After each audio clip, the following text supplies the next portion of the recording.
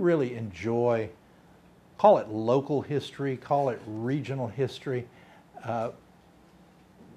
It's fun even if you're not from that region or locality. And I'm not talking about local county histories. You see those all the time. Go to Barnes & Noble and they'll be selling the history of Coryell County or the history of Dallam County or whatever. But this is local or regional history in a narrative form. Nonfiction, not fiction, but nonfiction. Generally, to be of any real interest to anybody, this kind of history has to show you something that's really fun or eccentric about that region or locality, or dovetail with some sort of national significance. I'll give you an example of one that was a big hit a number of years ago, and that was Midnight in the Garden of Good and Evil. That is a local history of Savannah, Georgia. It's narrative, it's nonfiction, it brings out all the eccentricities of all the people involved and makes the region really fun to explore. So much so, when I was taking a bus group tour of Savannah a number of years ago, we were in the Bonaventure Cemetery, one of the most beautiful cemeteries in America. I had already read that the little bird girl statuette that's on the front of Midnight in the Garden of Good and Evil was in that cemetery but had been removed to the museum. I was walking by myself, letting the group just look around. At least 4 people came up and said, "Where is Bird Girl?" And I was able to say, "It's in the museum."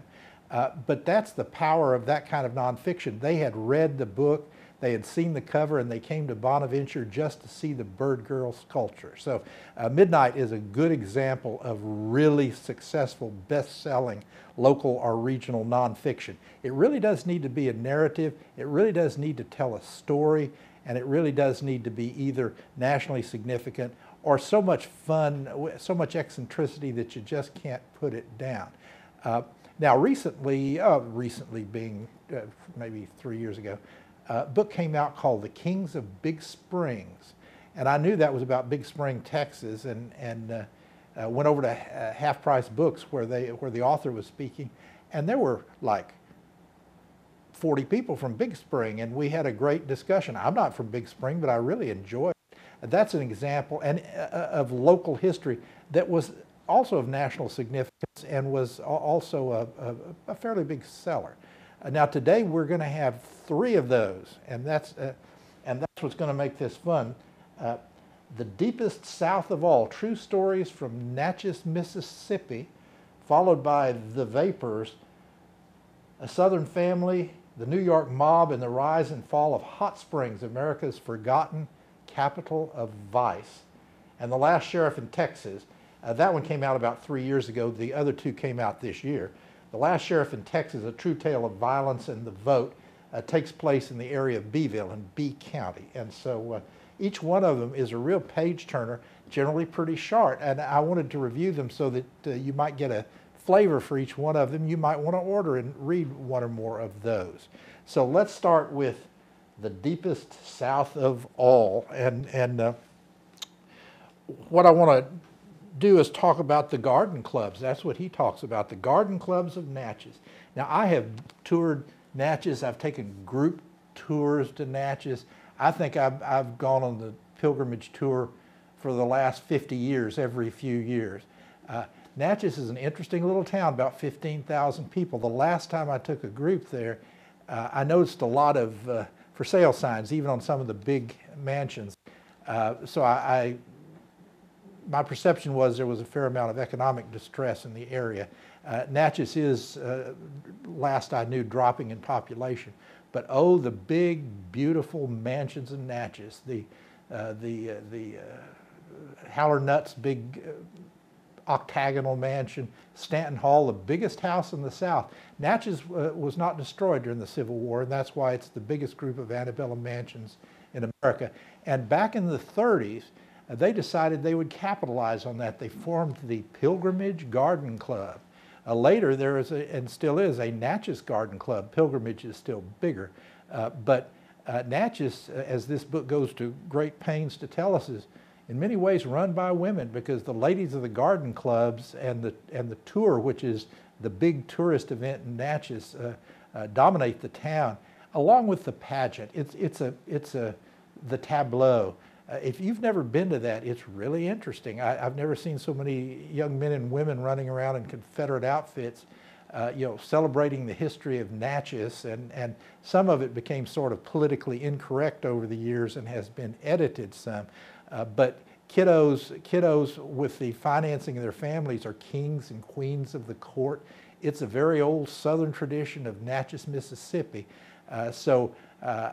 Being the eater that I am, I love to go to Stanton Hall, the carriage house. The Old South food that's next door in the carriage house is lovely.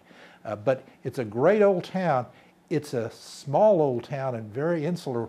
I was staying there one time in a place and was talking with the husband of the wife who owns it. He married into the family. He was from the north. Husband basically told me, I've been here for 35 years and I'm still an outsider. It's a small town with a vengeance, but with a real tradition, and it's the eccentricities that the author Richard Grant, who's a Brit, brings to it. He was considering moving there. He ultimately didn't for reasons we'll mention in a minute, but he analyzed all the people, all kinds of interesting folks. I'm going to read a general description he gives of Natchez. It all starts when he comes to do a book signing at the King's Tavern, which is a restaurant there. I parked outside King's Tavern, a two-story building of brick and timber, still recognizable through its restorations as an 18th century tavern. Pushing open a stout wooden door, I came into a low-ceilinged room, heavy beams, exposed brick walls, bar made out of whiskey barrel staves. Regina Charbonneau hugged me like an old friend, the lady from the garden club, from the pilgrimage club. She led me up a steep, narrow staircase to the room where I would sign and sell books. I set out my wares, greeted my customers. They were far more sophisticated than I was expecting in a small, isolated Mississippi town. I talked with an extremely well-read woman who had lived all over the world before coming back to Natchez, where she grew up. The way of life here, she had decided, suited her best. Asked to describe it, she said, "We're house crazy. We adore old homes, antiques, throwing parties, making it fabulous. Gay men love it here. Natchez is very liberal and tolerant in some ways, and very conservative and racist in other ways. Though I'll say that our racists aren't generally hateful or mean, nor do they think they're racist. There's still a lot of denial in the white community about the fact that this whole town was built on slavery.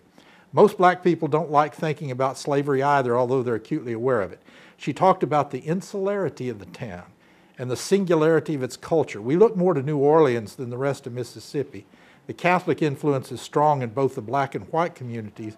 We're obsessed with our history, but it's often self-serving mythological version of that history. Genealogy is big, and there's a whole spectrum of behavior that we refer to politely as eccentricity. I wondered aloud if Natchez might be an interesting place to write about. She made me swear to keep her out of it and warned me against bird watching. A lot of outsiders come down here like bird watchers, studying the inhabitants, observing their quirks and colorful plumage. Well, guess what? The birds are looking right back at you, and sooner or later, one of them is going to talk ugly about you.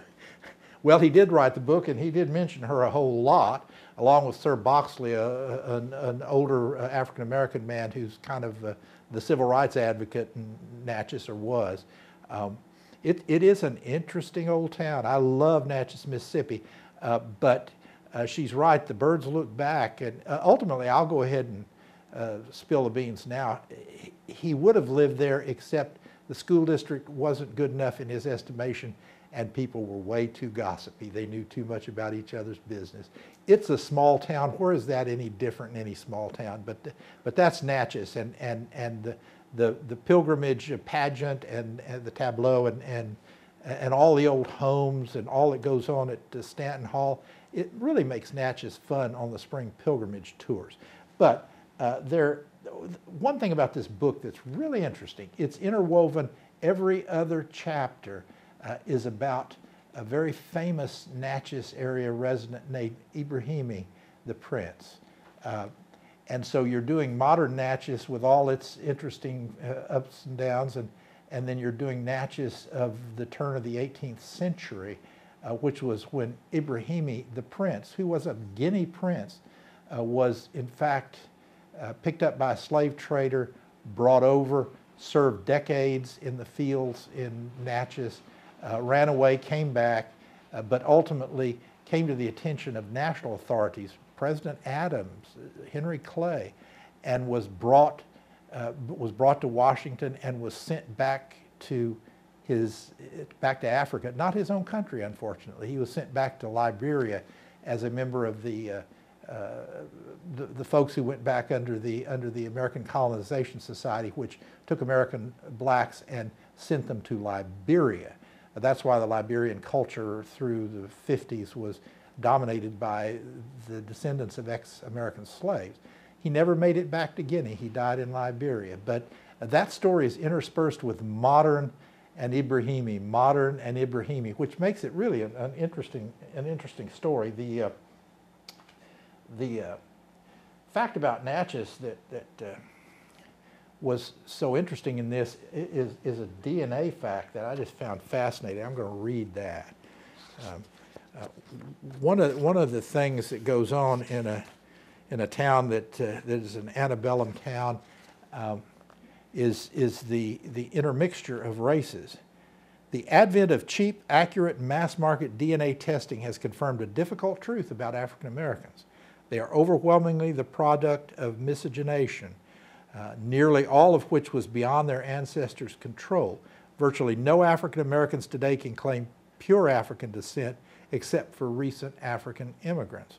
The 5 leading DNA companies have slightly varying figures, but taken together, they indicate that the average African American is about 75% sub-Saharan African, 22% European, and 1 or 2% Native American. By tracing paternal ancestry through Y-DNA, geneticists have found that 1/3 of African American men today are directly descended from a white male ancestor who fathered a mulatto child in the slavery era. Now, I can't say that I have scientifically investigated this author's claims, but if that's true, that's really an interesting finding. And of course, that is the heritage of Natchez. Natchez in the 1850s was the richest place in America, up and down the river, all the way to Baton Rouge. All the great plantations on the Plantation Road were in 1858 was probably the height of it, and of course the war came in 1860. But the whole area is fascinating. It's not mentioned in the book, but nearby is Vicksburg. About just a few miles up the road is Vicksburg. In between is a little town called Port Gibson, Mississippi. I love it. The little gold finger on the church that points to heaven. Grant did not burn Port Gibson either. He called it the prettiest town, the prettiest old town in the area. And nearby, down by the river, where Alcorn University is, just a few miles down a farm to market type road, are the ruins of Windsor Plantation. It's used a lot in movies. 21 great Gothic columns, metal columns that stand. I go there in the mornings and in the evenings, and the Gothic columns are what remains of America's greatest plantation home. Made it through the war, burned in 1890. It's called Windsor. You can watch movies like Raintree County and see Windsor. So anyway, fascinating area. But let me do another couple readings, particularly one about the eccentrics of Natchez. As I say, the thing that made Midnight in the Garden of Good and Evil in Savannah so interesting, and what makes this book so interesting, are the local folks. Let me read from one passage. Among the upper crust, there's a definite pride in Natchez's reputation for eccentricity, and people often became defensive when it was suggested that other places in the South might be equally eccentric. Maybe Savannah? Brent Brinegar, the head of the annual Natchez Literary and Cinema Celebration, had tried living in Savannah, Georgia, another town renowned for eccentrics. It was way too normal for me. I couldn't handle it. On a weekday at Elodie's house over cocktails, I met Wayne Bryant, a middle-aged gay man steeped in Natchez lore and garden club history. He enjoys visiting Savannah, but when I asked him if it was as weird as Natchez, he was insulted by the question. Not in a million years, he huffed. When the garden club elite gathered at cocktail parties in each other's antebellum homes, the basic unit of social interaction, they would tell one outlandish story after another and invariably start conjuring up the extravagant characters of the past. such as Catherine Miller, the founder of the Pilgrimage Garden Club. The most extravagant character of all was probably Buzz Harper. He died shortly before I got to Natchez, but he was talked about so often his presence lingered. He drove a Rolls Royce, often wore a full-length mink coat, spats a huge diamond stick pin. He was 6'4". He ate raw steak. Close friend of Anne Rice, the best-selling author of vampire novels. I'll stop there. Really, the descriptions of all these people are so interesting, and I'm sure many people in Natchez would say overblown, maybe not, but Natchez turns out to be a very interesting society of its own. Now, I tell you, in my own personal tours, I looked into some of those signs I saw in the mansions, and the costs were equivalent to a nice home in Highland Park, not the best home, but a nice home. So it is kind of tempting to think, what if I lived in Natchez? But it is a different culture, and it is, well, one thing I could say about it is summed up by one of its younger members, Carrie Dix. I'm going to read again.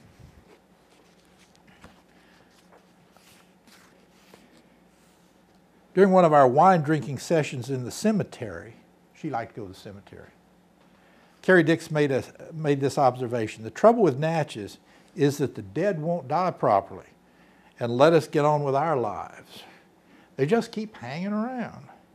They demand a seat at the table. They can't bear to be ignored, so we have to talk about them all the time. The worst thing is that they won't stop judging you. I don't believe in ghosts at all, but I can feel it physically when my dead ancestors are embarrassed by my behavior. Natchez, she thought, was being consumed by its past. We resurrected our history in order to sell tickets and make money from it, but it's more powerful than we are. It's like we resurrected a monster and now we can't control it. Sometimes it feels like progress is impossible because the dead are running the show. So perhaps overblown, perhaps not. You can talk to Natchez residents and see what they think of this book. But The Deepest South of All, True Stories from Natchez, Mississippi by Richard Grant is really a fun read, particularly if you've spent a lot of time going to the historical tours and seeing all the great homes in Natchez. It's only 6 or 7 hours away, and so it's not that hard to drive. So we've done The Deepest South of All. That's a regional history. Another regional history that's out this year by David Hill, who grew up in Hot Springs. It's called The Vapors. It's about the history of Hot Springs, particularly right after the war through the 50s into the mid-60s when gambling came to an end essentially in Hot Springs. The subtitle tells you everything.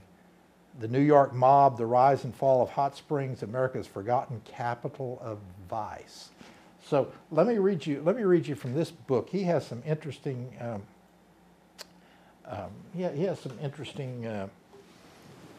descriptions of Hot Springs. In fact, I am headed there Saturday, so I'm going to go up and down Central Avenue and relive some of this stuff. And some of you have probably done it too. Years ago, I went to stay at the Arlington, the big hotel with the baths, Bathhouse Row in down Hot Springs. I didn't know when I was bathing there that others before me, namely Frank Costello, Al Capone, many others, lots of sports stars had always come for the baths. And so Hot Springs also had and has a horse track. It's called Oak Lawn. My dad was a private pilot. We would fly there in the early 60s, and he would gamble. I guess I was probably too young. I feel like I was gambling, but we would gamble on the horses at Hot Springs, at Oak Lawn Racetrack. It's still there. The races take place in the spring. But little did I know that it was a town that was often frequented by Frank Costello, Meyer Lansky, Al Capone. Interesting history. Let me read a description he gives of Hot Springs. The center of it's a national park, has been since the early 20s because of the hot springs. The hot water brought visitors in search of the medicinal qualities it was said to possess. They came to soak in scalding hot baths or to sit in so-called vapor cabinets. A lot of you have probably done that. I've done that too. Often on doctor's orders to treat everything from diabetes to epilepsy. Prize fighters like Jack Dempsey trained for fights in hot springs in order to be close to the baths. Baseball players like Babe Ruth would spend the spring months in hot springs recuperating by soaking in the hot water. The popularity among professional ball players was so great that hot springs eventually became the official spring training location for a number of major and minor league teams: Brooklyn Dodgers, Boston Red Sox, Pittsburgh Pirates. As visitors to hot springs would disembark from their trains, they'd be besieged by doctors advertising their services, such as post-bath mercury rubbings. A mercury rubbing, that's what you want. Some of the more popular ailments that patients came to treat were venereal diseases. Al Capone would take the waters in the 1920s to treat his syphilis. These regular and quasi-permanent guests built hot springs into one of America's first resort towns, one that aimed to rival the glitziest spas of pre-war Europe. Hot Springs grew into one of the most unusual cities in the country, with an economy that revolved around tourism and employed some of the South's most colorful characters.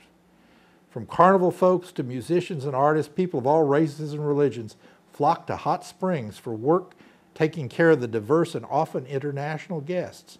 Despite being deep in the heavily Baptist and segregated South, Hot Springs boasted 2 synagogues, a Jewish hospital, 2 Catholic churches, a Catholic school, 19 black churches that served the city's thousands of African American residents, most of whom worked in the bathhouses or the hospitality industry.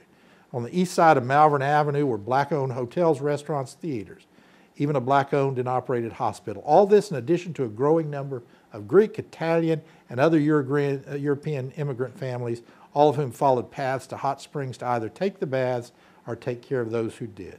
And taking care of the bathers meant more than just scrubbing them and drying them off. The hospitality business in Hot Springs was full service. All the visitor desired was available. They needed only cross the street. You can read between those lines. On the other side of Central Avenue, directly across from the federally owned Bathhouse Row, were saloons, brothels, crooked auction houses, all sorts of bookmaker shops and casinos. The diverse residents of Hot Springs weren't a bunch of Bible Belt simps. Hot Springs was home to car dealers and bookies, jazz musicians, burlesque dancers, prostitutes, con artists, everything in between. Throughout the years, musicians from Duke Ellington to Elvis Presley would visit to perform or simply to vacation. Often these notable visitors to Hot Springs rubbed elbows with some of America's most notorious, as the small southern town's lax attitude toward crime and vice made it a popular hideout for criminals like Sam Giancana, Vito Genovese, Al Capone, and Alvin Creepy Karpis. Hot Springs was visited by sitting presidents and presidents-to-be,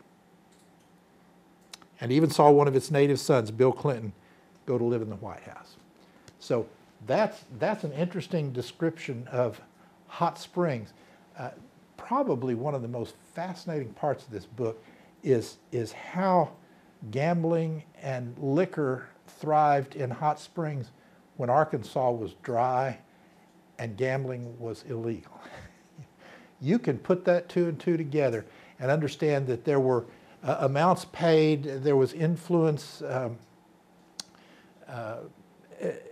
influence was exerted, and politicians worked alongside of people who ran casinos and various other businesses that were illegal, including the liquor by the glass that was sold all over the major places in Hot Springs. Some of Arkansas's and the South's major politicians had to kind of play along with a lot of this. Governor Faubus, Orville Faubus, came from a country family in Arkansas, but he loved to gamble at Hot Springs, at Oak Lawn, a racetrack, and he was the governor. You remember Orville Faubus from segregationist days, which were these days in the 50s. But Orville Faubus, Senator McClellan. Senator McClellan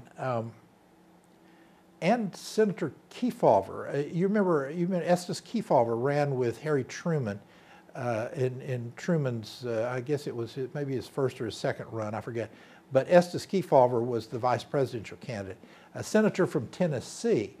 Estes Kefauver and John McClellan both headed Senate committees that investigated crime and criminal corruption in America.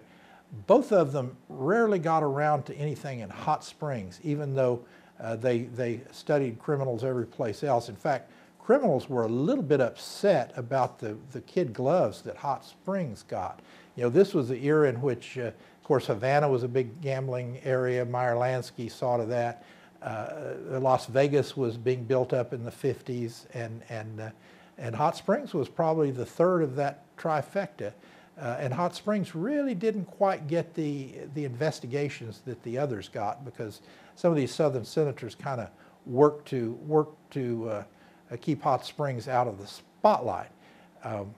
Now, this story is told by an author who grew up in Hot Springs. His grandmother, Hazel, was a shill at the casinos, and there's a lot of family story in here. And they tell the story of Dane Hill, who was a young relation who basically became the owner of the Vapors, and basically became the big runner of casinos and those sorts of places in Hot Springs in the later 50s into the early 60s. So there's a family story here. This is exactly what makes regional, local history interesting to a national audience, because you can use names like Frank Costello and Al Capone and Babe Ruth. There's a national connection, not only eccentricities and colorful folks, but a national connection. And so now, this period in the history of Hot Springs ended about 1964. And what ended it in some cases was the Kennedy administration. Robert Kennedy was the Attorney General, and he went after organized crime, as you remember, in the early 60s. His emphasis on organized crime was such that Senator McClellan and Senator Kefauver could no longer sort of slide on Hot Springs. The federal government passed laws about interstate transportation, not only of gambling devices, but interstate transportation of people involved in the gambling industries. So you could arrest people for going from place to place to work casinos, and that, the way they got around that in Hot Springs was Dane Hill basically began training his own people. They didn't let him go from city to city anymore. He trained them right there in Hot Springs. The way he got around the gambling devices was they got all the parts and they built them there in Arkansas, so they weren't crossing lines with gambling devices. But none of that ultimately prevailed. The heat got to be too much, and all the backslapping that went on between politicians and casino owners ultimately came to an end. Now, this story is not only about those folks I've mentioned, but there's a character in this that bears looking at, the gangster Owney Madden. Owney Madden had quite a history as a gangster, but he had come to Hot Springs in middle age, and he retired and died in Hot Springs, but he was a center of Hot Springs criminal activity, because he knew Al Capone and he knew Frank Costello. He was a friend of Frank Costello's, and so he was less well known and less active than some of the others in Chicago and New York and Tampa and New Orleans, but he was a major gangland figure that basically made Hot Springs his own. Now, the Vapors was built by Dane Hill in the early 60s. And what they were trying to do was be less gangster-like, less casino-like. It was a casino. But you started to do like Las Vegas often did. You had shows. You had nice eating venues. When the Vapors opened, and within the few years it operated, you know, Frankie Lane, Mickey Rooney, Peggy Lee, the McGuire sisters, you know, just a whole bunch of big names that you would know performed at the Vapors. Mitzi Gaynor came and did her show at the Vapors instead of in Las Vegas. And so they were trying to clean it up, make a nice place where politicians and mobsters and regular folks could enjoy a good meal, gamble a little, have liquor by the glass, do all those sorts of things, and not seem just so outside the law. And so that was the attempt. But as I say, the Kennedy administration and all its initiatives, it all came to an end finally. And that's one of the reasons that, Hot Springs is still a fun little mountain town with the hot springs and all that sort of thing. But it's no longer the capital of so many things it was the capital of before, in a very interesting period. I'm sorry I was so young when I was going to Hot Springs. I would have been more open to seeing what was going on. All I remember is we went to the horse races, we went to the bathhouses. This was in the late 50s and the early 60s, but it was quite an interesting town. Now, after how many years, from 1964, when gambling finally was not only officially against the law, but was actually kept from happening in Hot Springs, until 2018, gambling was gone. 2018, the racetrack out at Oak Lawn, Arkansas passed legislation that allowed a casino at the horse race track. And I'm going to be there this weekend just to see what it looks like. But the fact is, Hot Springs is still a fun town, but its history is just amazing. This is typical of the kind of local history that gets national attention because it has national connections, eccentric characters, really good narrative. And so I recommend The Vapors. It just came out this year, and it has been noted in many of the national book reviews. So that's The Vapors. And what I want to finish off with is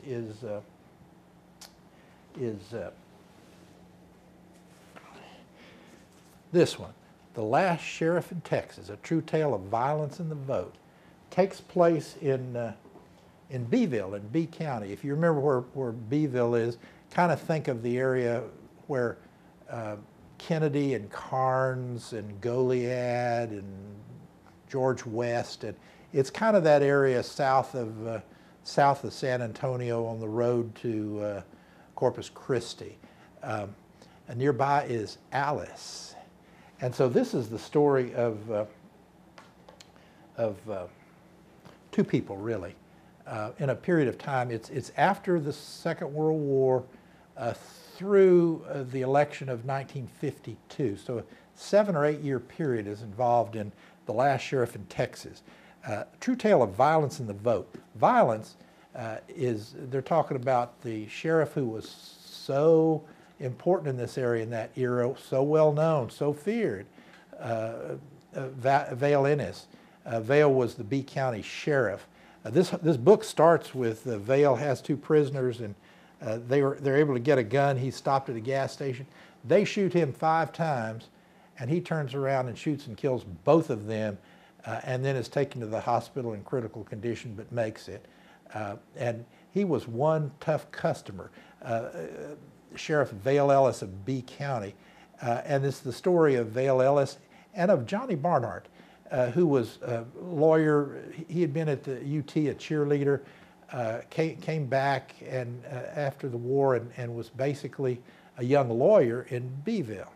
Like a lot of young lawyers, he just put out his shingle, represented some kind of difficult cases, and a couple of them are real colorful. I won't get into those there in the book, but got a reputation for representing underdogs, and underdogs people didn't like all that well, but they did admire him for doing the dirty work that was put in his lap. And so he became a young lawyer, had a lot of connections in town, got married, living a respectful life, and then he ran for the legislature. And then I think he only had 1 term, but in the state legislature representing that area, a vote came up. This is also the story basically of the era of the Cold War and opposing communist infiltration. A vote came up in the state legislature, and they basically said, it said basically that all communists in Texas would have to register with the Secretary of State. Now, he didn't think that was constitutional. The vote was everybody for the legislation. He abstained. And people hardly would talk to him in Beeville after that for a long time. It was kind of tough.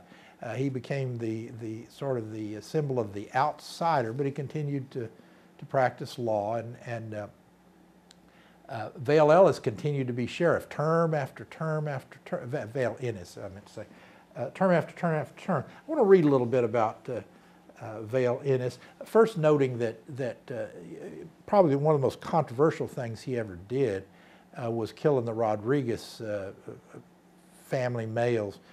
He was sent out to pick up a child. There was a domestic dispute, a divorce-related domestic dispute.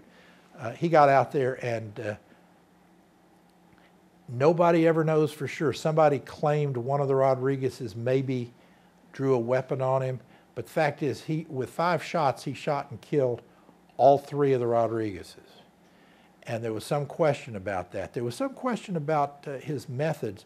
They were the old-time Texas sheriff's methods, the kind of things that are now kind of given a black eye in modern literature to the Texas Rangers. A lot of things that happened with Hispanic folks.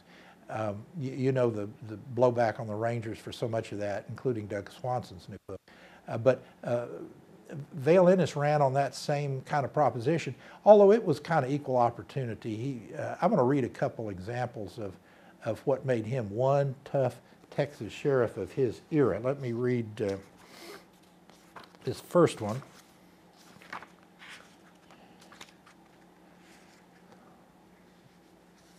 This is what happened. This is what happened if Vale Ennis said you needed to go to jail.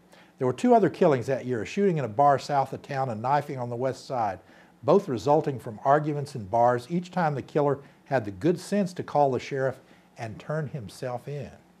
You didn't want Vale Ennis coming after you. What better proof of Mac Monroe Steele was somebody that Johnny Barnhart, insane guy that Barnhart had represented and got him off on insanity. What better proof of Mac Monroe Steele's insanity than the fact that he didn't call Vale right away to turn himself in? In this town, offenders went peaceably. On his nightly round of the West Side bars, the sheriff didn't need to run the troublemakers in. He'd simply tell them to go to jail and wait there. We'd be driving past the jail after midnight. There'd be all these men sitting on the steps outside, said Charles Quinn recalled. Vale didn't lock them up. He'd just pick up drunks, take them there, tell them to sit there and wait until they came back. Sometimes he wouldn't even pick them up. He'd just tell them to go to the jail and wait, and they waited. Sometimes he would keep them there all night, then he'd send them home to their families. He had a certain kind of old-time law enforcement style that did great on the Hispanic population in town, and a lot of others who were dedicated to more civil rights, like Johnny Barnhart. Let me read another section. This is with an Anglo guy. Gives you an idea of Vale Ennis. This is a testimony of a local named Wendell Baker, I think. Macuzel was with me. After the show, we decided to go down to that one cafe that stayed open, the one next to the newsstand. We went in there and sat down at the counter and ordered hamburgers. Ada Faye Cuff, who was in our class, was a waitress in there. She'd quit school. She was real tall and people used to tease her. There were 2 men in suits and a lady. I guess they'd been saying things to Ada Faye. Ada Faye was crying. All of a sudden, Vale Ennis pulled up in front of the Manhattan, hit the brake on that old Hudson. He came in and looked around. Everybody just kind of got quiet. And I said, there's fixing to be something bad happen here. He walked over to Ada Faye and talked to her. She pointed to the people at that table. I think they'd been to the country club or something. Well, he goes over there. Vale wasn't really that imposing a figure. He wasn't that big. He said to the biggest of the men, you're under arrest for disturbing the peace. You come with me now. That old boy, he was well over 250 pounds, said, I'm not going with, and he almost got the word anywhere out before the handcuffs hit him in the face. When he stood up, Vale reached back and got those handcuffs and just bam, Vail hit him 4 or 5 times. Teeth were flying. He pushed him against the wall. "Are you sure you're not going with me?" When he walked him outside, the old boy took a swing at him. Vail knocked him against the window, broke his nose, knocked the rest of his teeth out. Those handcuffs were quite a weapon. He opened the passenger door of that old Hudson, kicked him, put him inside, and drove him off. About that time, our hamburgers showed up, and I said, "I don't believe I want this." And Mac said, "I don't want mine either." So we went home by the most direct route. Well, that is old-time sheriffing from Vail, Ennis. Let's see if I have any other descriptions of Vail. I think that's probably enough said. Term after term after term, Vail, Ennis was elected as the sheriff of B County, and about half the people thought he was a mean, violent man. About half the people thought he was a great lawman and a savior of law and order in the town. And so now, as I mentioned when we began, one of the important things that makes a regional or local history interesting to readers is often some kind of national connection. And this book has that with the election of the senators, one of the senators from Texas in 1948. That was a race between Governor Coke Stevenson and young Congressman Lyndon Johnson. And that particular race was, out of 1 million votes cast, was just going hundreds this way for Coke Stevenson, hundreds this way for Lyndon, just going back and forth. But it finally ended up being in Coke Stevenson's favor until they opened the famous opened the famous box from Alice, Texas, that had 203 votes in it. That precinct in Alice was supervised by what was in South Texas was called the Parr machine. George Parr, later Archer Parr. The Parrs. George was the Duke of Duval, and basically he reigned in that area of South Texas. So his machine supervised the ballots in Alice. Those 203 votes gave Lyndon Johnson a margin of 162 votes in the Texas senatorial election out of 988,154 votes counted, and gave Texas the symbol of rigged elections for generations to come. George Parr had done it again. This surprised no one, but people were amazed that he had done it so clumsily. The fraud was so obvious that even Parr couldn't get away with it. Immediately, Coke Stevenson went to Alice to look at the voters list. The extra 203 voters for Johnson had been added in roughly alphabetical order in the same handwriting in blue ink. That's a real tip-off. The first 841 voters, those reported at the close of the polls, were in black ink. The County Democratic Committee took one look and decided to void the entire box. That would give the election to Coke Stevenson. They'd meet on Saturday, so Coke's nomination would be clarified by Monday when the convention opened in Fort Worth. That didn't happen either. From Saturday morning till Monday evening, Coke Stevenson's lawyers tried to get the Texas courts to open Box 13 and look inside, while Lyndon Johnson's lawyers found one way, an injunction from an Austin judge to keep the Jim Wells Committee from meeting, after another long readings by the two longest-winded lawyers in Texas to delay opening that box until it was too late. Compared with the clarity of that simple blackboard in Beeville, the virtual blackboard at the Fort Worth Convention was a cryptogram. For 3 hours, lawyers kept talking in the sweltering, smoke-filled ballroom, arguing why Box 13 should be opened, why it should not. At 9:48, the Executive Committee began voting on whether to accept Box 13, aye, or reject it, nay. At 1 in the morning, the vote stood 28 to 28. The whole atmosphere was tension, recalled Democratic Chairman Robert Calvert presiding. Clint Small was still appealing for Stevenson to no avail. As the crowd laughed Small out of the ballroom, the last members of the Executive Committee, one Charlie C. Gibson, came back from the men's room. The crowd stilled. Gibson made a moment of it. With no small dramatic flair, he said, "I." And Lyndon Johnson's political career was validated. There was absolute uproar, louder than ever. With much kissing now, there were plenty of female Democrats on the scene to go with the smoking and drinking. Landslide Lyndon, 29 to 28.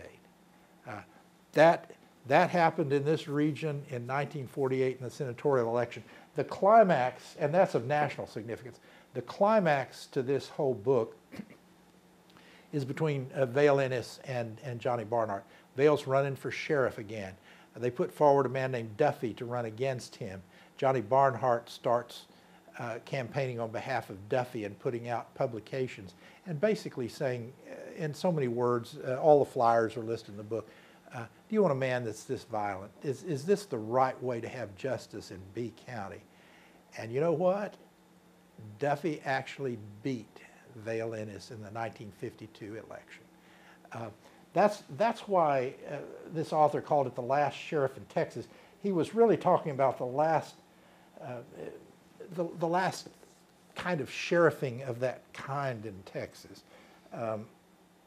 Was his point. And let me read the kind of elegy he gives here at the end of the book to that kind of sheriffing and to that world in the early 1950s. The time of this election, the 1952 election for sheriff in B County.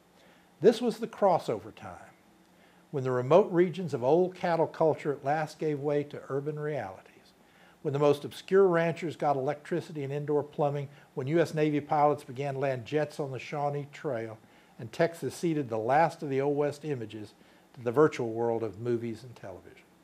Within a few more years, along the road between Beeville and Oakville, the homesteads of the 19th century cattlemen would be weekend resorts for urban doctors and dentists and accountants, the brushland replaced by fields of mown grass pretty as golf courses.